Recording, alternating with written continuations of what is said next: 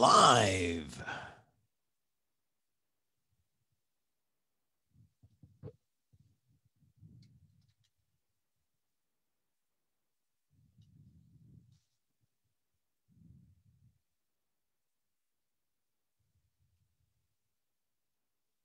Hey, we're live.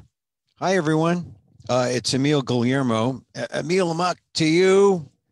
Uh, my green screen sort of messed up a little bit, or my virtual screen. So I'm hanging up. I'm in my closet. And of course, when you're in your closet, you look for all your Filipiniana, right? This is where I hang up all my Filipiniana.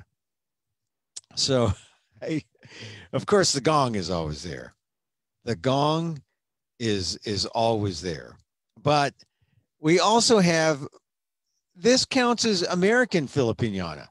This is a Benny Agbayani jersey. Benny Agbayani from Hawaii went to St. Louis High School, right? Which is the factory of all these great athletes, including, if I'm not mistaken, Tua Tagovailoa, right? Who is not playing today for the Dolphins. That's right. He's probably listening to this podcast. No. Benny Agbayani played for the New York Mets and was known as Hawaiian Punch, right? And he was an everyday player, unlike the first Filipino American to play in Major League Baseball. That would be Bobby Balsina, who came up through the minor leagues, played in the Hawaii minor leagues for the Honolulu Beach Boys, I believe. And then this is in the 50s, got what they call a cup of coffee. You know, he got the September call up to try to see if he could make the team with the St. Louis Browns, I believe. And he didn't stick, or he played a little bit, but he didn't stick. But he was the first Filipino American, because he was born, I believe he was born in San Pedro, California. Californian. Bobby Balsina in the 50s. And not since Bobby Balsina have you seen a major league athlete, Filipino, like that in baseball. Well, until Benny Agbayani in 2000. And then, of course, we claim him because he's part Filipino. Probably half. Maybe less, though. No, I think his mother's Filipino. Tim Lincecum. The best, bar none, Filipino American baseball player ever. Double Cy Young, 2 no-hitters, World Series rings. There's no question. Tim Lincecum. Right? But Benny was an everyday position player. And boy, he was like a little dynamo. He'd lift his leg up like Sada Haruo, the Japanese player who hit all the home runs. Benny hit some home runs against the Giants when he played for the Mets. And Benny, of course, his last name means hero. So, I mean, how can you knock that? He's a hero, right? Okay, so we're here, and I'm going to share my screen because, let's see, I'd like to share my screen because I want to talk about Giving Tuesday.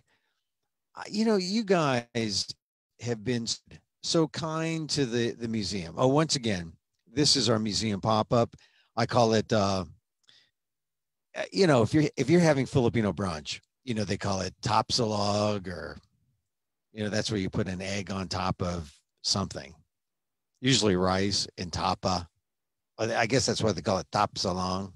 God, tapa. My mom made tapa. That was like you were going to heaven if you had time. That was my Sunday meal. I would watch the Raiders on Sunday morning when they played on the East Coast. Remember the Heidi game? Now, people of a certain age will remember the Heidi game. The Raiders, Daryl and Monica, and they were playing the Jets. and the game was truncated, cut off at the end because they had to go to the Heidi had to play on prime time. And many people didn't see the game. Anyway, I just remember at the beginning of that game, as it was always the case for Sunday morning West Coast football fans, my mom would make tapa. And we forgot the salog. We forgot, just give me the tapa and the rice and the goods. Get that grease and the garlic and see, I'm talking like a vegan now, aren't I? I am. I'm a vegan. I'm speaking nostalgically, sentimentally about my meat-eating Filipino-ness. But I swear, that was like, that's like comfort food to me. Sitting with my TV tray, with my mound of rice, and surrounded by bits of this tapa that my mother would make, knowing that this would comfort her young son. I think I might have been 10 or 11 or something like that. She would present it to me. I would thank her, profusely, and then watch the Raiders play on Sunday morning. And that was a ritual. Anyway, so Sunday, it's evolved into Sunday brunch here at the museum. We're closed, of course, so you got to bring it virtually. And I hope you brought some. I actually tried to cook lumpia last night. My wife and I were preparing the filling, and she kind of did most of it, and then she wrapped it, and she keeps thinking it's a burrito, that it has to be big and thick. And I said, no. You got to make these things like little fingers, like little cigars. And then I remember the 60s. So there I was rolling the lumpia wrapper, and they were like little bitty cigars. They looked so cute. Anyway, so here's the thing. They're vegetarian. And then you got to put these things in an air fryer. Otherwise, you have like really greasy lumpia, which you don't want greasy lumpia. I mean, do you want greasy lumpia? I don't think you want greasy lumpia. Raise your hands if you want greasy lumpia. No. You got to get an air fryer. Have someone send you an air fryer or gift you. I have no financial interest in this at all. Only interested in your health. If you're going to eat the bad Filipino food, get a darn air fryer because it works. You can cut out the oil, save your heart, live at least 5 years longer. At least 5 years longer. With or without lumpia.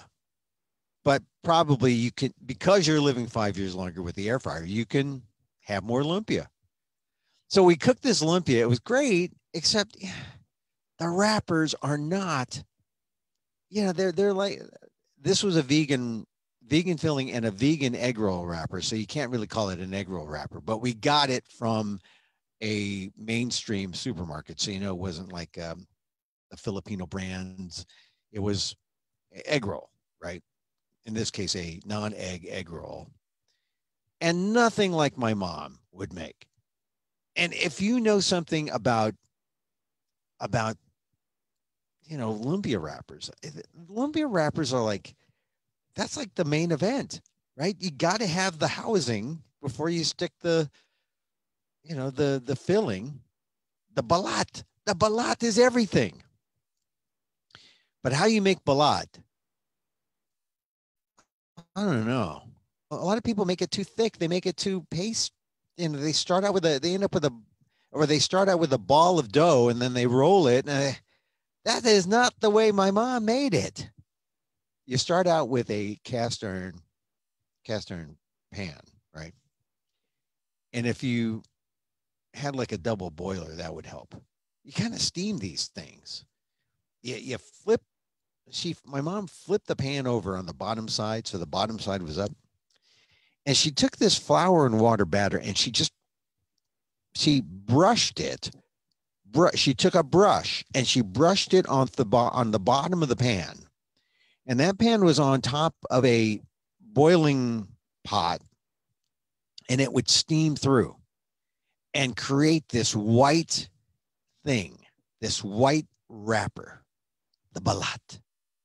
And she'd, brush it on. The balat would be there. You take it off carefully and then put it on a plate. And she made about, 500 of them. I know because I would try to sneak a balat off to like eat it off myself, in the corner. And she said, no, no, no, no, no, don't do that. Don't do that. Okay, Mom. Okay. All right. Now you got 498. I'm sorry. So she'd make them because she got paid. This was like her thing. She made doilies and she made balat. I know there are more accomplished Filipino women out there, but, not more accomplished than my mom. I know there were scientists and doctors and all that kind of stuff, but my mom, she made balat and tapa. That was Mother of the Year. Come on. So anyway, I'm just talking about Filipino food because we talk about, okay, this is Sunday brunch. What are you having for Sunday brunch? Let me see if I can smell it out the door. Oh, no garlic here. Okay. Well, because I remember growing up in San Francisco, we'd always go to my Uncle Joe's house. He lived on McAllister at the time. And we'd go up the steps of these big flats they had there. And you just attracted to the smell of toyo and garlic frying in the pan. You hear the garlic, and maybe they got a couple of longanisas out there, and you're just walking straight to the kitchen, right? Those San Francisco Railroad flats.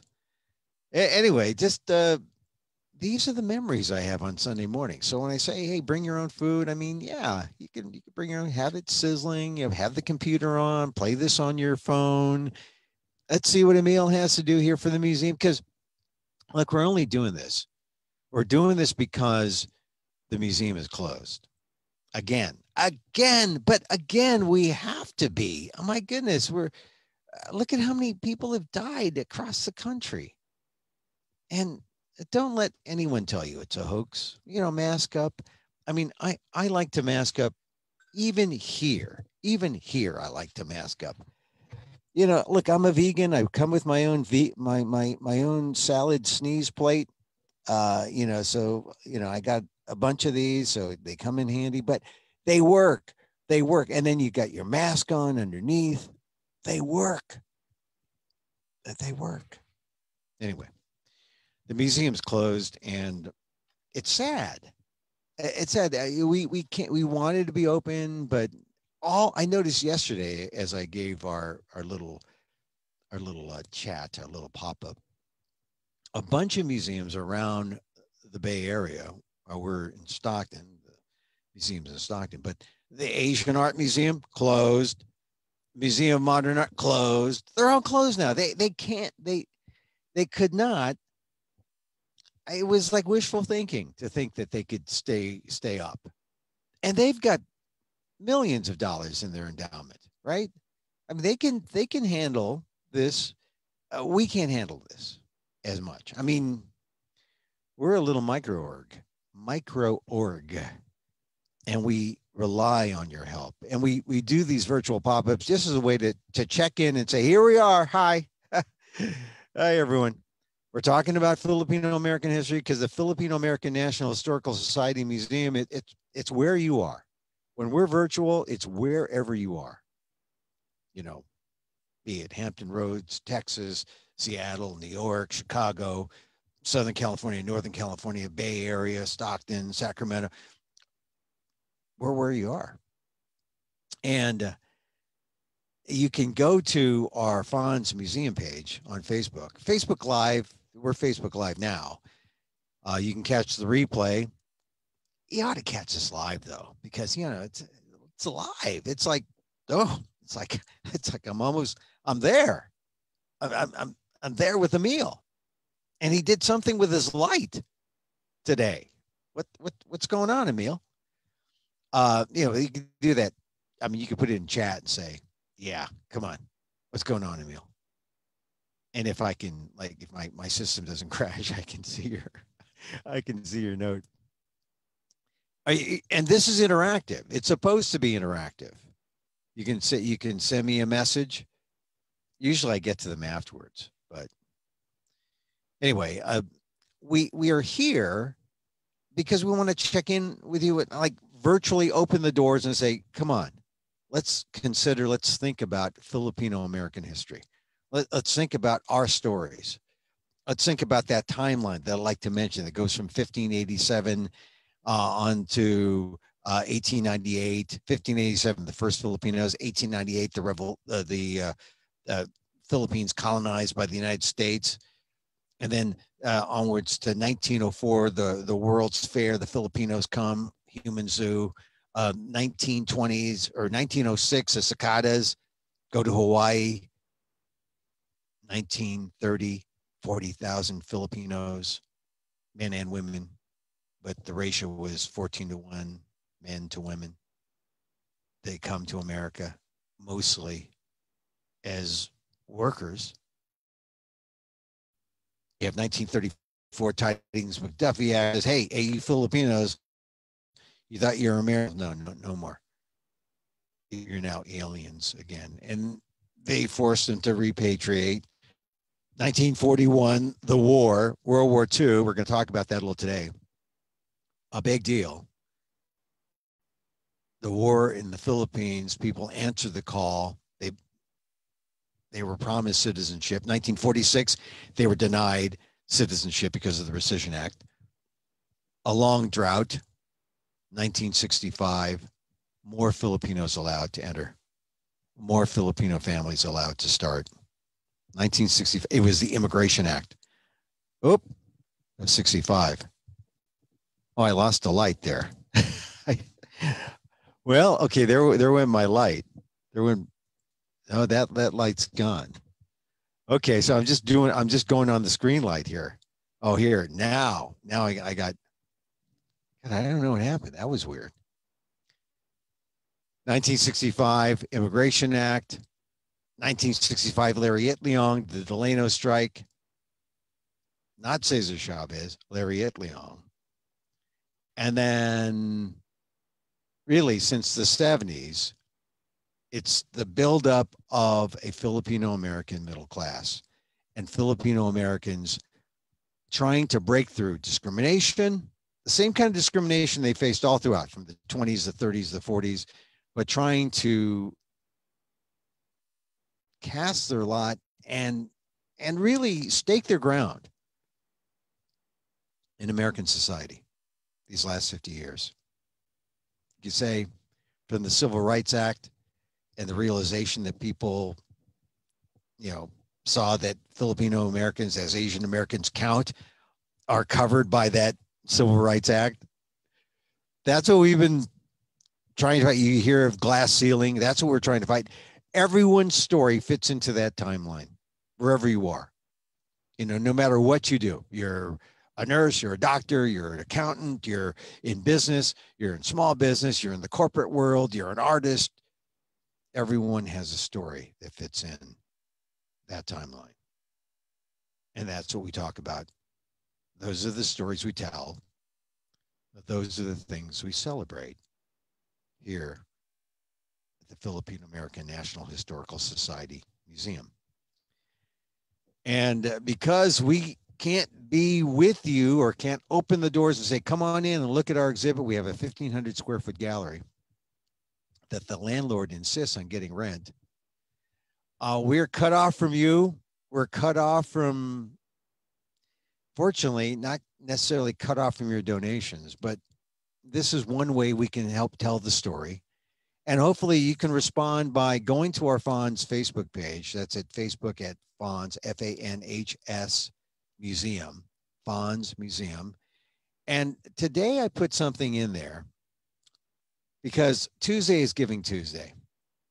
And if you make a donation on our Giving Tuesday post, we will get a matching donation, some kind of matching formula imposed by Facebook, and it'll help raise more money for us.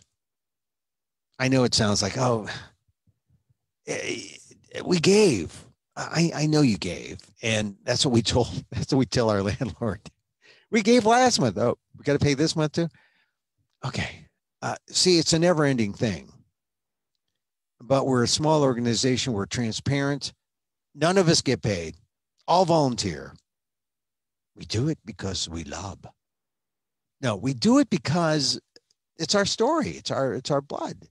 Uh, we need you to be our Agbayani, be our hero, and go to those. Go to the Facebook Giving Tuesday on our Facebook FANHS Museum page. Click on that. It's a picture of Dawn Mabalon, and consider a donation. We don't need a big one. A lot of this is if we have a lot of people giving a little bit, sort of like the way it usually works. A lot giving a little adds up, helps the museum stay afloat, helps us tell your story. Be our Agbayani, be our hero. Go to that post. I put it up last night. We have one donation so far, but we should have more. So please consider that. And I thank you. I know that if I didn't go to my regular donors, people who've always answered the call, friends of mine who aren't Filipino, but this is not just a you have to be Filipino kind of thing. If you believe in helping an essentially invisible group of people tell their story and let everyone know their story, that's what you're doing when you donate to the museum. That's what telling Filipino American history is. Most of this no one knows. Most of this everyone says. They had a war with the Philippines? We were colonized? Like like Rhode Island was a what colonization? See, people don't understand. They don't get it. But we try to fill in the gaps. We put your story in the timeline, but a lot of people don't even have a timeline. A lot of people don't know that these gaps exist. Hence, the need for our Filipino American National Historical Society Museum in Stockton, California, wherever you are. Like I said, not just in California, but around the country, around the world, please consider your fully tax deductible gift. Be our hero, please. I know it sounds like an NPR pitch, huh? Kind of. Well, I was on NPR. They never made me pitch when I was on NPR. I said, I don't have to beg. Oh no, we other people beg. You could just go on the mic and read the news. But it's important because when you're pitching, people believe in it, and we believe in it. The small band of volunteers. If you want to volunteer, it's time and treasure, right? We'll take your treasure. We'll take your time too. Email us, leave us a message on the Facebook page. Always use volunteers, especially those tech ones. Okay, so Dawn is important. Let me say a couple of things. Coming up is a big thing. December 7th. It's a week away, but we can't speak enough about how significant World War II was in terms of the Philippines and Filipino Americans, because the Philippines, right, was a colony. They were under attack too. And the Filipinos there, you say, hey, that's Filipino history. No, that's Filipino American history. They were people in the military, but also if they were there, they ultimately had to live through all that. And then ultimately they did come and immigrate to America. Many of them. I mean, some stayed, yes, but many of them came here to America. And this is part of their Filipino American history. So I just want to take some time to read something from, I mentioned Dawn Mabalon a lot because, God, you know, I, I have her book and she signed my book, and I should have maybe made it more pristine, but this shows that I actually use her book. It's like, I wouldn't call it the Bible. It's almost better than the, no, I always say nothing's better than the Bible. Sorry. No, it's, but this is Dawn's book, Little Manila's in the Heart. And she had that book signing at the Hotel Stockton Hotel, you know, the place that should be like, I mean, it should be our gathering place, but, and it has been.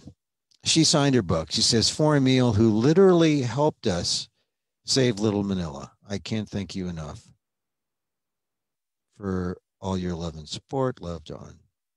7/13/13, Stockton. You know, she was an important kid, much younger than me. I remember when she first came on the scene, I was at a Filipino function, and there was this Dawn, you know, this ball of energy with her little, she was in a video, her movie camera, taking pictures of everything, documenting everything. I said, who is that person? Tell her to stop working so hard. No, I didn't say that. I did not say that.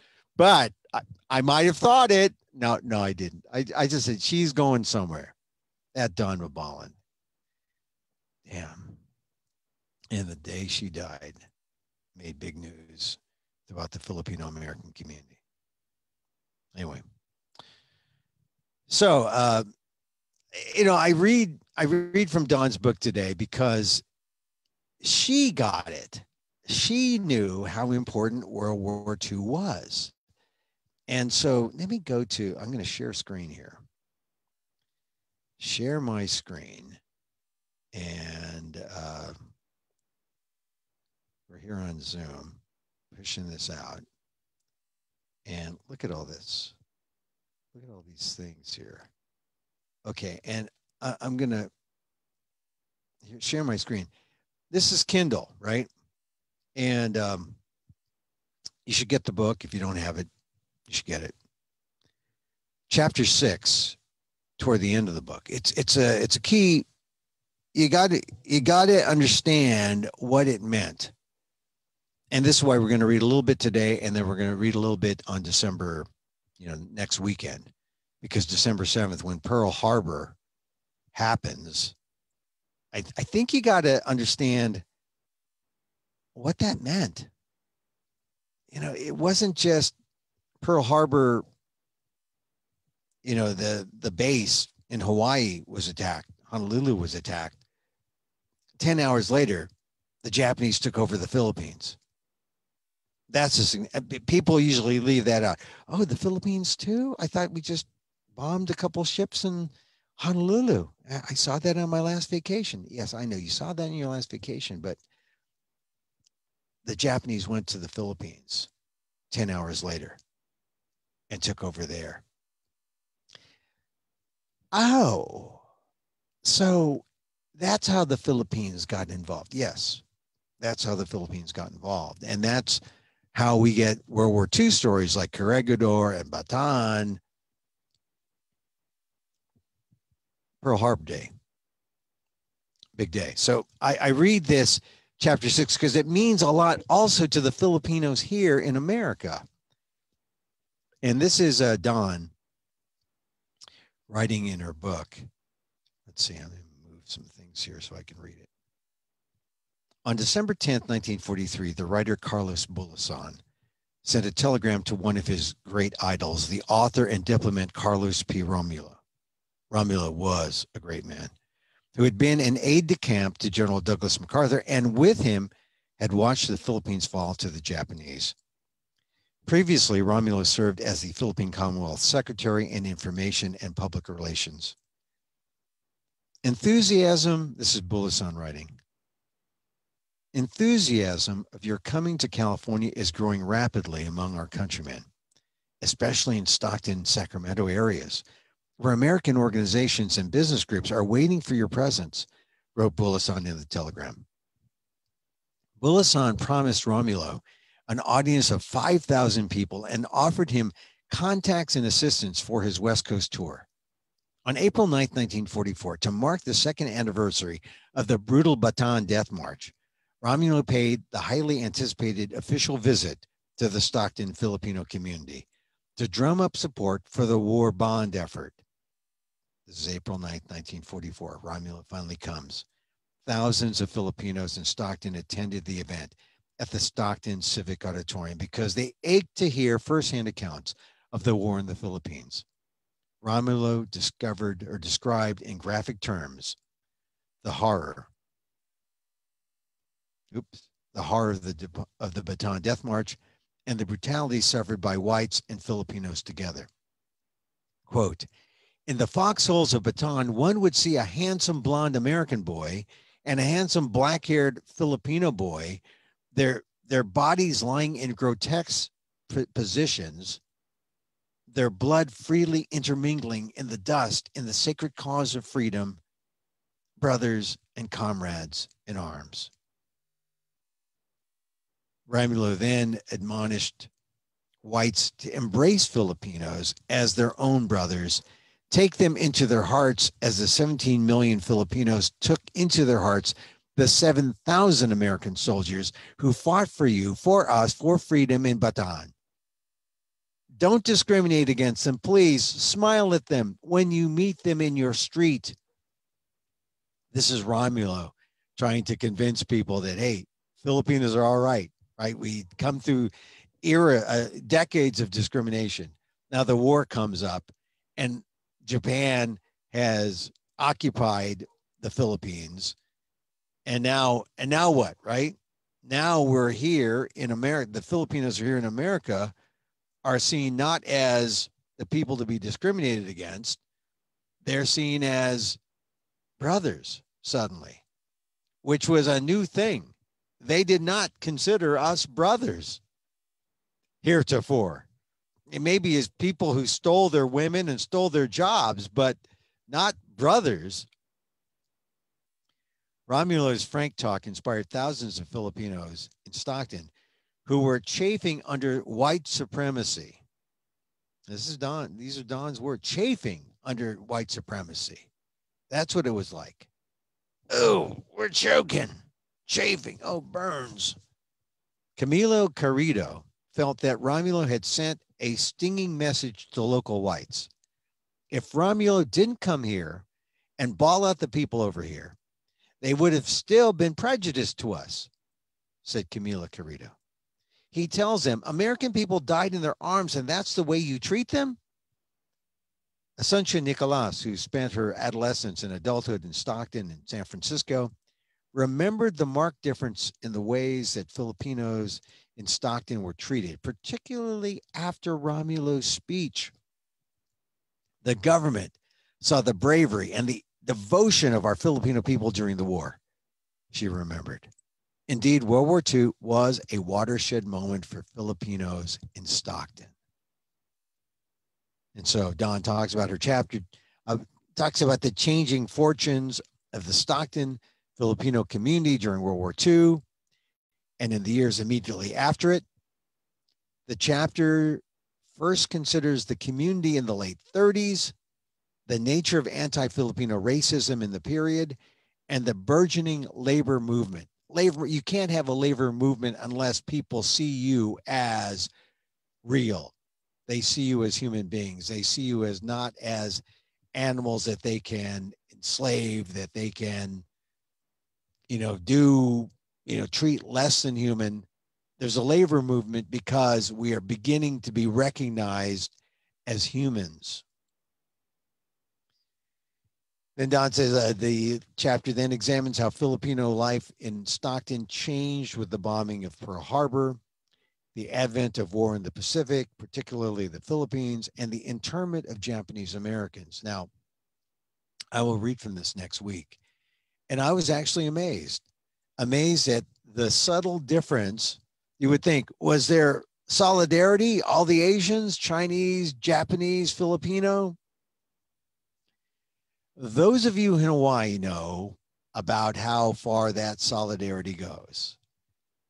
not as far as one would think, right? And actually, when I read this chapter, and I reread it again last night, I was actually surprised because I never really saw it as nuanced as Dawn presents it here. Because look, it's still a Darwinian kind of society, and we're fighting for approval, for our status, for our place. And sometimes it means that we are more against each other than with each other. Hard to believe, but Dawn explains in her book.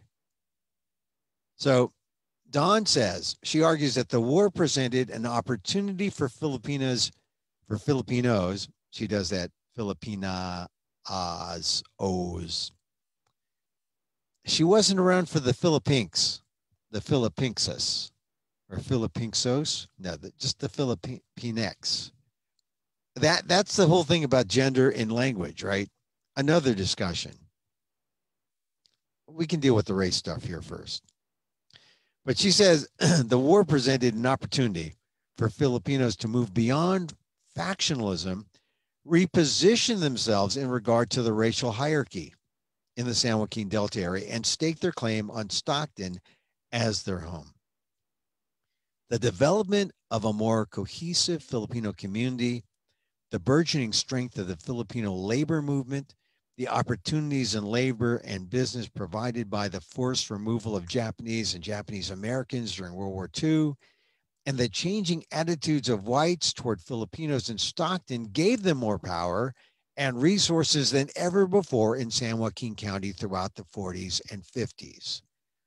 And wouldn't you know, after the war ended and people came to Stockton, made their home, the Filipino American community, many of them were able to start their families right there in the 50s and later.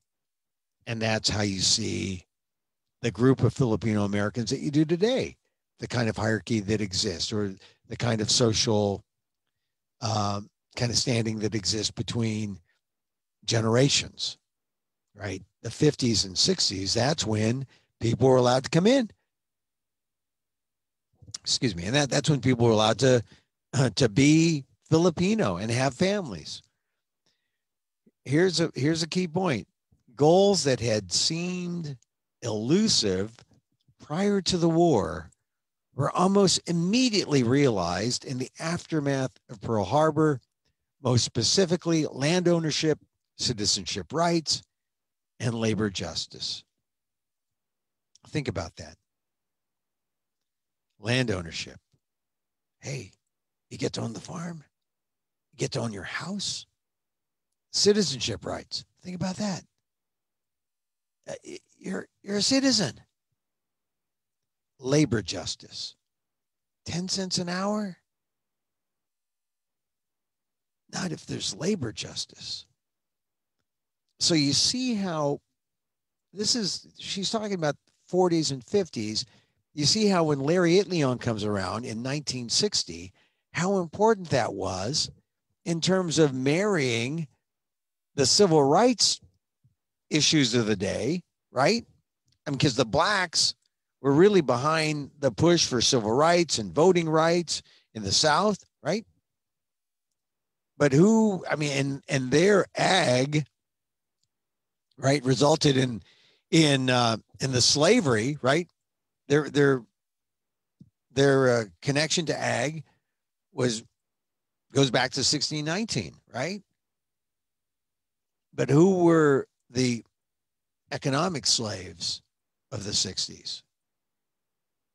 The guys working for 10 cents an hour out in the fields in California, the Filipinos.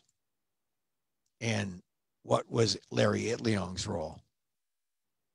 To start that strike and merge labor rights with the civil rights movement of the time in 65, for people to see, hey, we're all in this fighting for equality and justice. We didn't leave the fields. Fields are still there. The inequities are still there. And we need to right those wrongs. That's the importance of Larry Itliong. But it was all empowered by this new framework of how Filipino Americans were seen. World War II did it. So imagine when she says the changing attitudes of whites toward Filipinos, what seemed elusive before the war now was almost immediately realized. So I didn't want to bring up World War II too soon, or Pearl Harbor too soon, because it is a day that will live in infamy.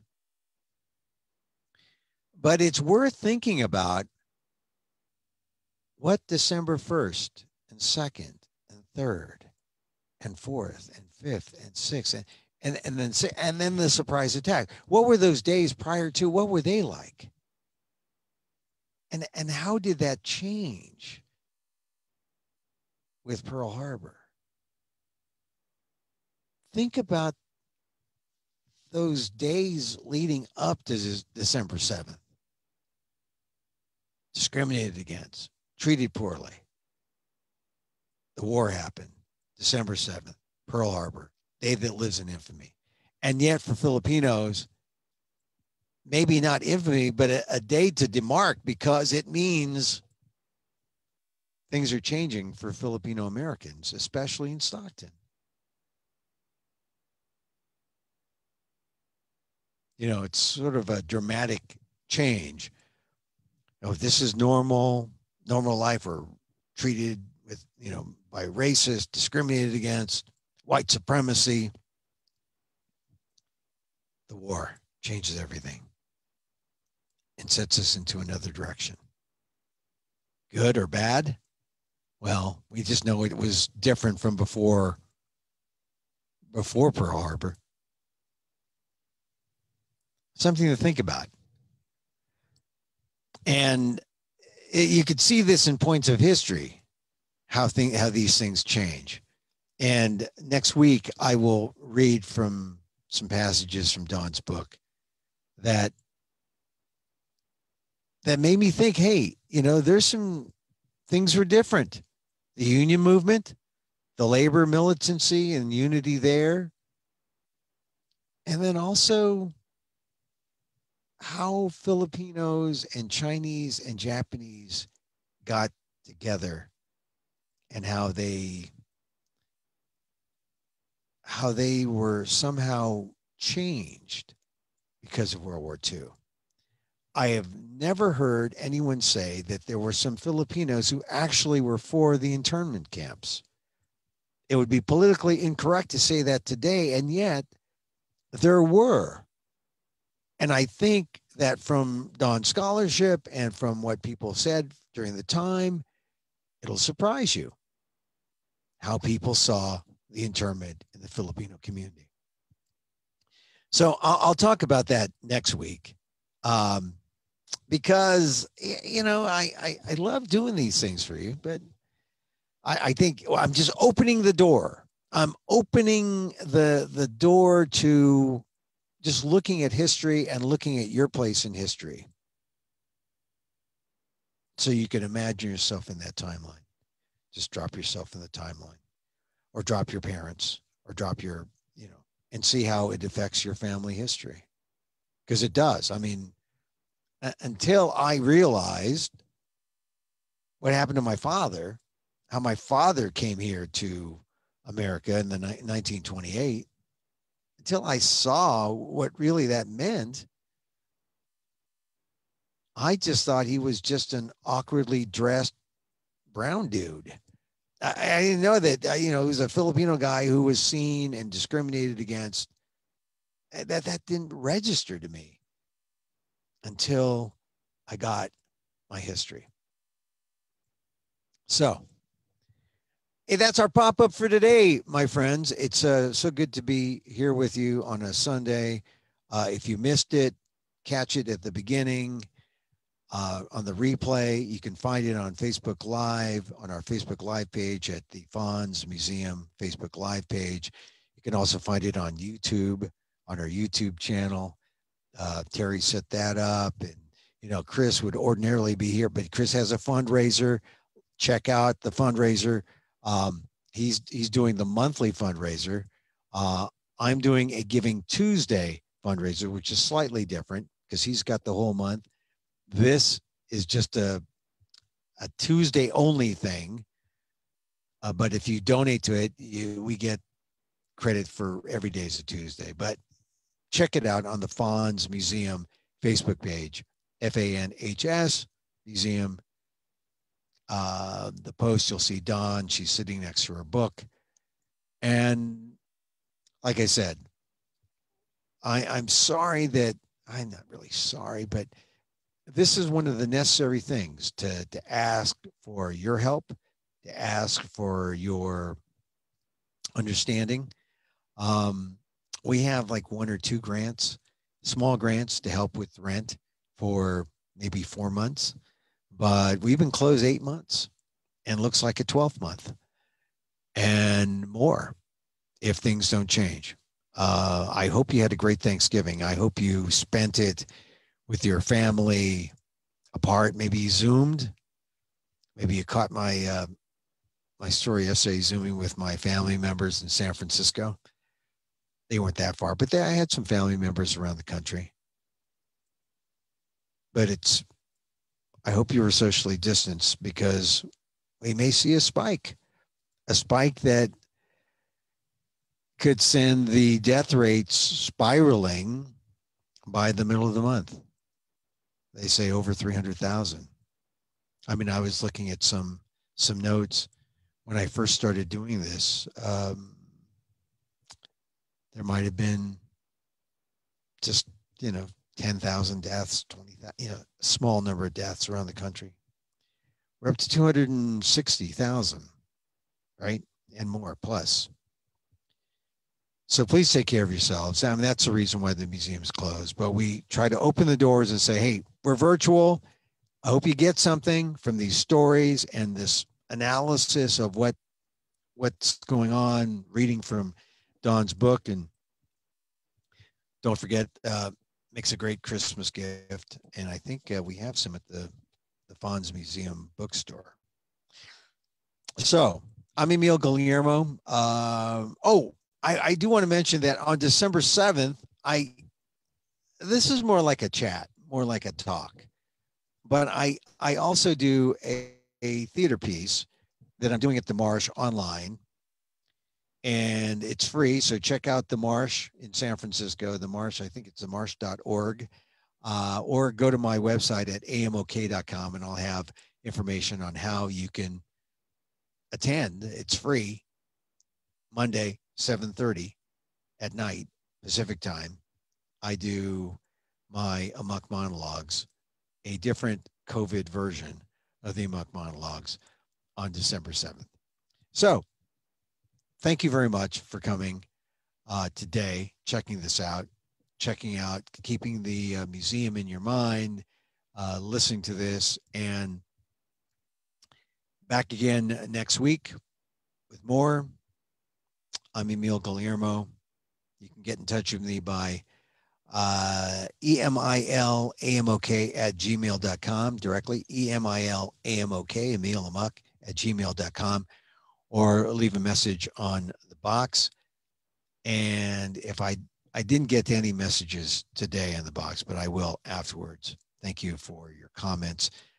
It's Facebook, and the currency in Facebook is to like and to comment. So please like and comment as many times. Ask a question. I will like and comment afterwards. Thank you for being here.